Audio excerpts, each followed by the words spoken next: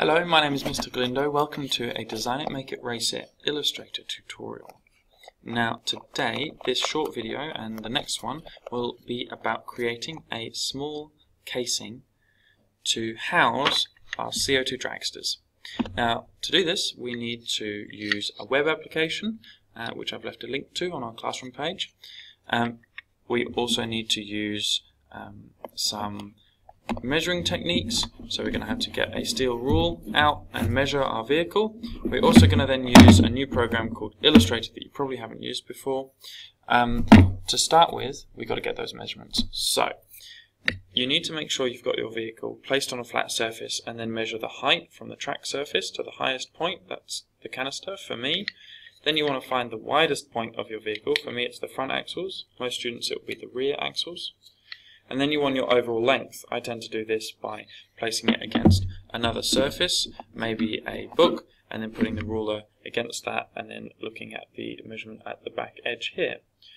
After we've got those, the length, the width and the height, we have to add on some extra space because we want this to fit within our box with a little bit of wiggle room.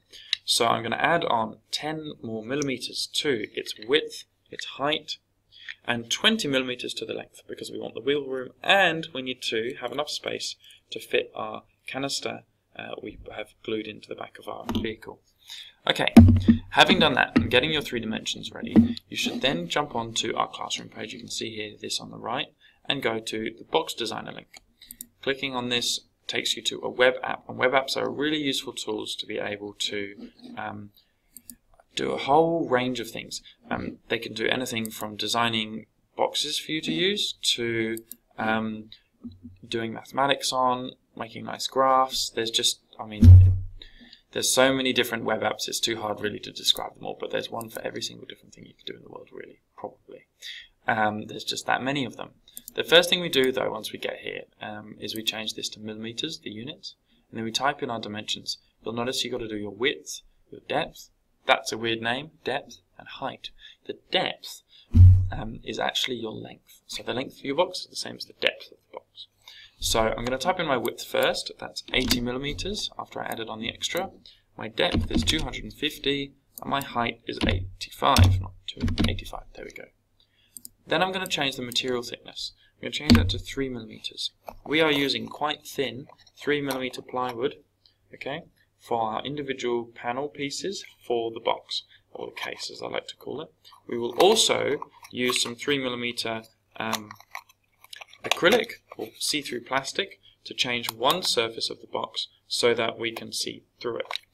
Now, having done the 3 millimeter thickness, we need to change the cut width to 0.1, which is just a little bit better on our machine, and then we go design it, and it will download automatically and create a design in a PDF.